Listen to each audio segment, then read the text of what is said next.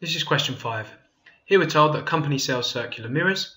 We're told the price P pounds of a mirror is proportional to the square of its radius R. Then we're told that a mirror with radius 20 centimeters has a price of £36. We're asked to find a formula for P in terms of R. So taking this sentence here, or taking this part of the sentence, that P is proportional to the square of R. What we can say is that P is equal to K multiplied by the radius squared, where K is just a constant and we are going to find out what that is. So to find out what that is, we are going to take the two values that we know.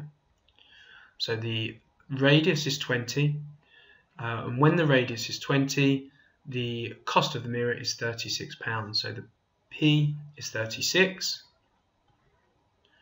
when the radius is 20.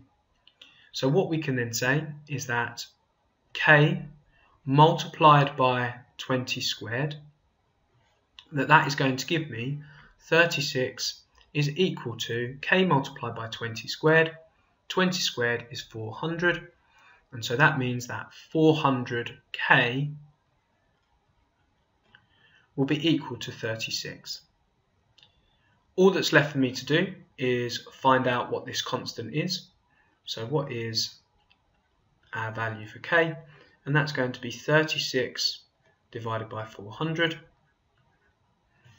And working that out, we're going to say that that is 36 divided by 400, which gives 0.09. So our answer to this, find a formula for P in terms of R. The price is going to be equal to 0.09 multiplied by the radius squared. So final answer, P equals 0.09 R squared.